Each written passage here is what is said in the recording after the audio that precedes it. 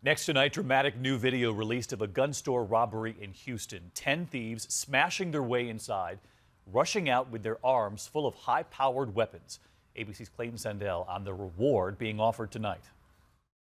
With speed and precision that would impress the crew of Ocean's 11, this dangerous crew, call them the Houston 10, shows up at 4:30 a.m. Tuesday outside a Houston gun store, heads and faces covered. Within 1 minute 19 seconds, using a chain and a pickup truck, tires squealing, to rip the doors off the hinges.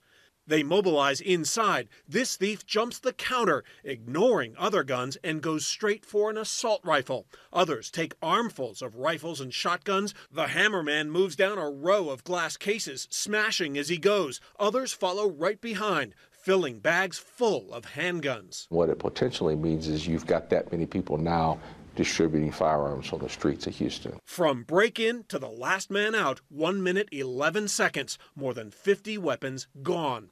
A block away, the thieves switch cars and tonight are still on the loose. Police are now offering a $5,000 reward to help get those guns off the street.